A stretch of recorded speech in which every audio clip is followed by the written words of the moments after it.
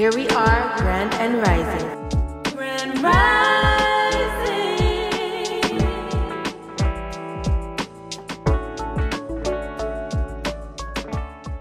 Grand rising. Beautiful souls in this world. Cause you done know say we are not of this world. Cool baby there, you done know the thing already. Here we are, grand and rising on this beautiful and blessed Friday rising. It is Friday and we made it to the end of the week.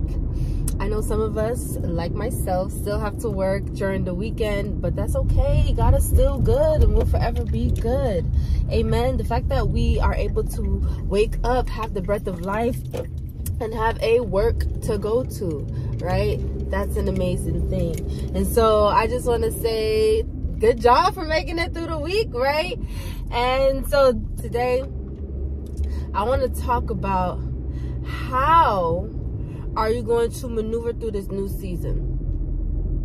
Many of you are in a new season and you know it. You feel it, you know it, you hear it, you can taste it, right? You know that you are in a new season. Now, what you don't know is how things are going to happen, how God may have given you like some foresight of certain things in your life, in certain areas of your life, and you may be like, okay, so I do believe God that this is going to happen because if God said so, then it shall be so. But I just don't know how it's going to happen because it's not looking like it around me, right? It's not feeling like it around me. Now, you know, hear and feel, right? We said you could taste it, that you are in a new season. But the how, you don't see that. You're not seeing it, feeling it, hearing it. Like what's transpiring around you in your natural is not looking good, right? Some of you, it may be your financial situation. Maybe your finances have been dried up, okay?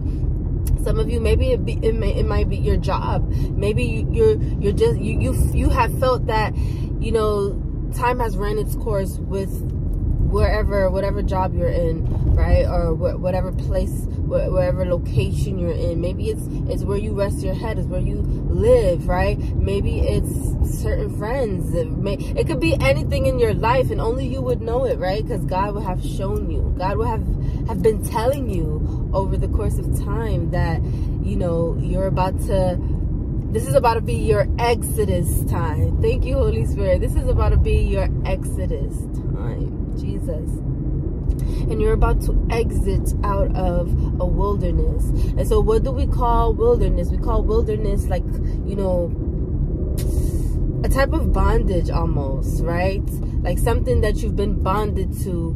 And maybe you were supposed to be there for a certain time. Maybe, you know, a lot of times God will have you at places with people doing things for a specific season, right? Maybe because he needed to mold you in whatever area that is. Maybe because he needed you to gain specific skill sets, right, for where he's taking you. It could be for numerous of reasons, you guys.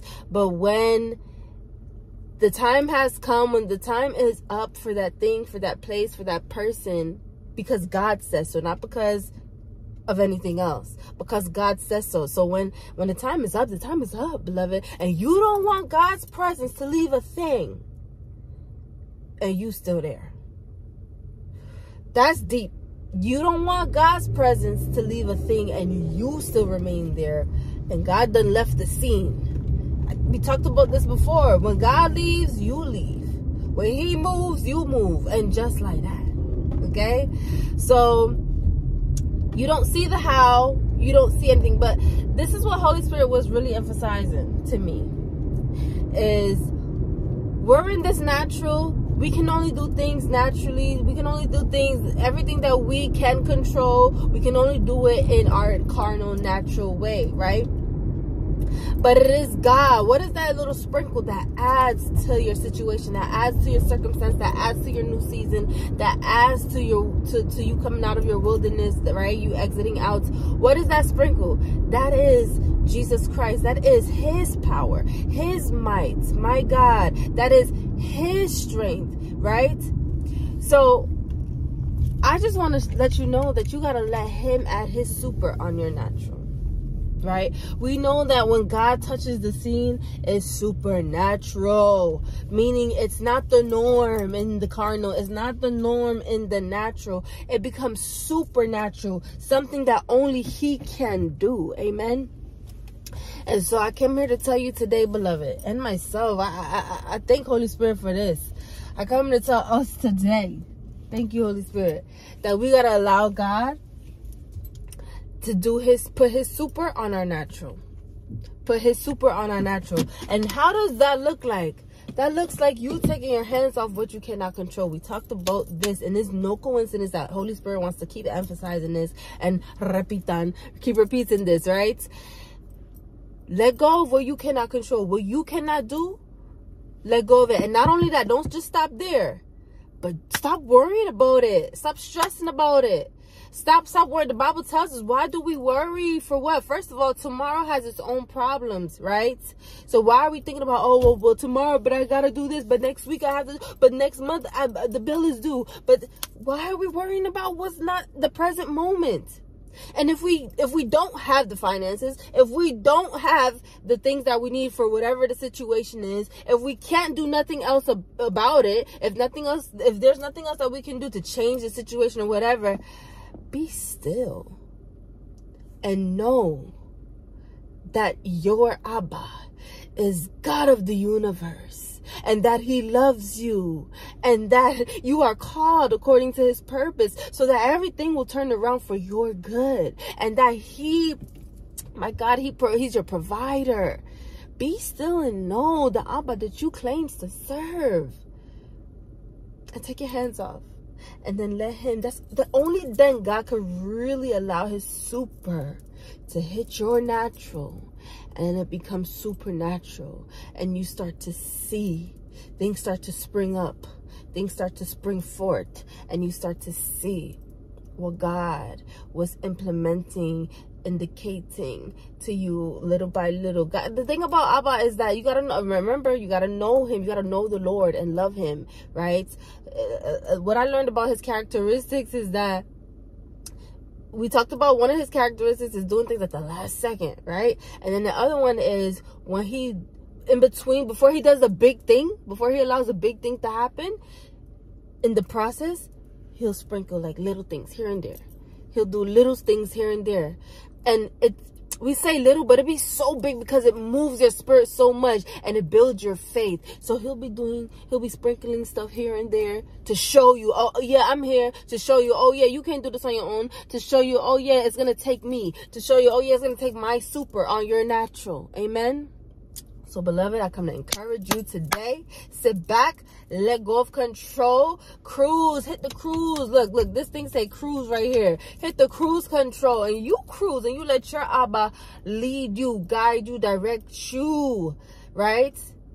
While you are exercising your faith. You're not just sitting there now. You got to be exercising your faith. You got to be praying. You got to be walking around with an attitude of faith. Don't just say, okay, yeah, I'm going to believe, but then your heart ain't doing that. Don't just say, oh yeah, I'm going to believe God for this thing, but then your mind and your heart and the words you're speaking is not doing that. Everything got to be in alignment. So be exercising your faith, be moving, talk faith, faith talk, faith walk, right? Faith think, faith speak, right? And before you know it, so remember, a lot of us are coming out. This is the Exodus season, and if God leads you, go ahead and read Exodus, y'all. Read Exodus, because, and I'm gonna do the same thing. I'm gonna read Exodus, and I've been telling God, like, you know, I'm like, Lord, I read my Bible, but I know, you know, where I'm coming from when it comes to reading my Bible. And with the things that's been happening in my life, I haven't been like I normally do. So I know I could do better. And I was telling Abba that I wanna, you know, get back into my routine. We talked about resetting yesterday, y'all. This is for real. This is for real. And I told you yesterday, it's in your reset. That's what's gonna catapult you into this new season. That's what's gonna catapult you to exit out of where God is taking you from and bringing you to. Amen. So I love you guys so much. This is a beautiful Friday word. Thank you, Holy Spirit. This is so beautiful. So let's ask God to give us the courage and strength to withstand and endure as we do this, because we're going to do this. If you have a heart for God, then you are going to push past whatever obstacle, whatever odds that's trying to be against you. You're going to push past that. Amen. And when God sees your heart and he sees your effort and he sees that you actually diligently seeking him and you want the better that he has for you, he don't play around. He's a good father. He ain't no parent that's gonna sit around and just watch you. And no, he's a good daddy. Okay, and that's even an understatement. He's a good father, so he's gonna move on your behalf, beloved. I'm telling you, your father loves you that much. So I love you guys. I pray that you have a beautiful and blessed weekend. Okay, remember, tomorrow I am going live at 1:45 p.m. Eastern Standard Time, so make sure you tune in for that. I love you guys so much. Big up and bless up yourself. Make sure you are tuning into the website www.cb17visions with a Z at the end.com. Guys, God is so good, and we just gotta stay steadfast. Okay, stay steadfast. I love you.